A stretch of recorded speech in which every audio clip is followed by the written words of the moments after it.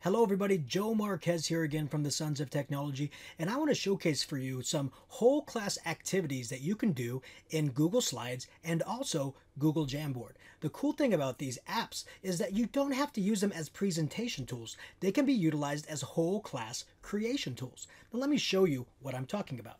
Here's an activity called Who's in the Room that I always like to do at the very beginning of the year, whether it's for K-12 classes or even in some of my high ed classes. I just love to get to know some of these students. One of the reasons I like to start with this because it helps to create a cadence on how we're going to actually work in a single slide deck, but all on separate slides. If you don't create a cadence, there can be a haywire that goes on when you actually want to do a project for a particular topic. I call this Mr. Miyagiing the students, meaning we're going to be doing an activity that has nothing to do with the content of the course. It's just an activity to get them to learn how to utilize Google Slides, add images, add text, and add layering of things within the slide. A couple different things you need to begin with. One is I definitely recommend creating a slide for every one of your students. You don't want it to be blank and the kids coming up and hitting the plus button, because once one of this is created, somebody's going to start writing on it, and then another student's going to create another one, and they're going to start writing on yours. It can get very chaotic. So I always recommend that you create all the slides ahead of time, just blank ones for the students. Now, even with this, it can get a little bit crazy.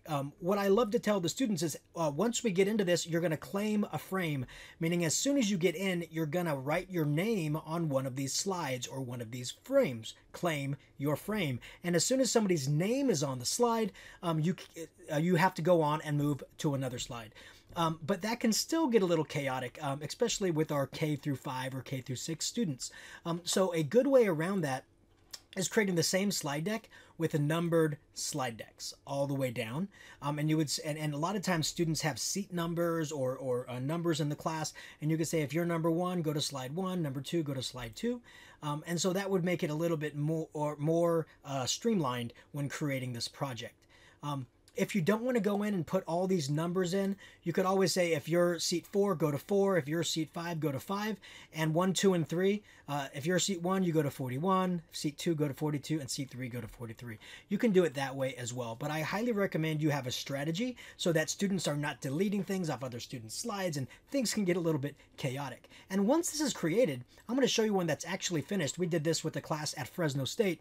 You'll see all of these great Who's in the Room slides, and all of these are meant for the students to learn how to add text and how to add images, and some people are overlaying images. It's really great. But if you want to keep track of all the students in real time, like right here I had 18 students in this class, you may have 40. You don't want to just keep going up and down. I highly recommend when you're doing a whole class activity, you go up to where it says view and change it to grid view. And remember, Control-Alt-1. Just remember that for a second. I'll tell you why. So Control-Alt-1 will turn all of these slides into a grid view. And now you can actually see in real time who's doing what, who's adding what, and who's remaining on task. Now, the reason I say remember Control-Alt-1 is because when everybody's working on these slides, if you want to go back to regular view, every time you click here and somebody does something else on another slide, this entire menu goes away.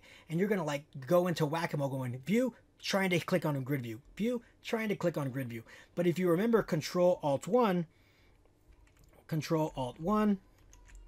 it'll change it back from one to the other without having to bring down that menu. It'll save you a lot of time when everybody's working and you want to start switching from one view to the next. So that's a great activity to get them started.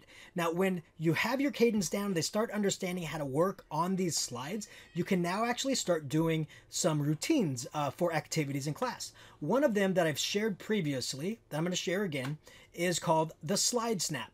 And the slide snap is, once again, we have all these frames already preset, and you would actually have this template ready for the students all the way down. And a slide snap is meant for students to take a screenshot of something they are working on, place that image there, and then talk about what they've done up to that point. So it's meant for like a quick check for understanding at any moment in your learning. And so that's what a slide snap is about, a slide of a snapshot of your learning. And notice we've added audio to this. I'm going to be showing you how to do that through Screencastify, because it's a really great tool to be able to embed right here in your SlideSnap. Another great activity that was created by John Crippo and Marlena Hebern is Sketch and Tell. This is out of their EduProtocols book. And a Sketch and Tell is kind of like a SlideSnap, but the difference is they're actually creating their sketch or creating their activity right in the slide deck. They're not taking a picture anywhere else. And so you can see these are actual ones done by students, and they're creating these images right out of the drawings up here. And they're adding what they've done and what they've learned, and then they sketch what they've done, and then they tell what they've learned, a sketch and tell. So it's a great way of utilizing Google Slides to actually have students model or create something on what they've learned. So Sketch and Tell is a great protocol as well. And remember, Control-Alt-1 can actually take us from the regular view to the grid view, so you can see everybody working in real time. Very great technique to be able to check for all of that understanding. So bring it back to regular view. Now, I also love to do Sketch and Tell in Jamboard. Jamboard is a fantastic tool, and I would highly recommend using Jamboard if digital inking or digital drawing is at the forefront of your learning outcomes for your students. Whereas over here in this Sketch and Tell, more just shapes and shape drawings is what I wanted. But if I want them to actually physically draw with their hand on the screen, I would use Jamboard to do this. And once again, they would draw or sketch what they've learned and tell you what they've learned. Sketch and tell. And so if you're looking for that grid view here, it's right up here at the top. If I click up here, if I expand that bar, I can see everybody working in real time. And so if this was a real class, I see everybody's doing a pretty good job sketching, but nobody's telling anything. So I can stop the class and I would say, okay, class, I want you to take a look here at number 5. Number 5 is doing a great job because they've sketched out what they wanted to do, and they've told me, or they're telling me what they've learned, a sketch and tell. So utilizing Google Jamboard, you can still do a whole class Jamboard, and then you can use you can use this expanded frame bar to be able to see all the students working in real time. A really cool activity. If you don't want to do a sketch and tell with this, you can just do sketches, right? And so you can actually do a whole class where everybody gets their own half of a frame, and they are sketching a math problem for you. They're sketching a diagram of a cell for you. They're doing something like that with digital ink and images, and you can see all of that happening up here in real time. I love Google Jamboard for that particular purpose. Another cool little template that I've created for you is it's called the YouTube template. It's very similar to a Sketch and Tell or a SlideSnap. The big difference here is they're going to be placing a video here on what they've done, and then a project summary, and then comments about either what they're going to do next or what difficulty they've had. And I love doing this because at the end you have a whole class YouTube channel to be able to look at.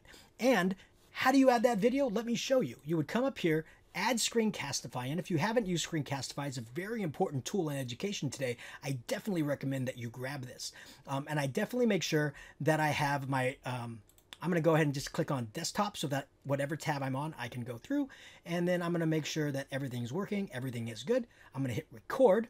So I'm going to go ahead and record here and on my Sketch and Tell and say, I'm recording a light bulb, and there's a negative and a positive, and the electrons flow out the negative through the light bulb and back through the positive. That's a complete circuit which allows the light bulb to light up. And that's what I wrote over here on my Tell.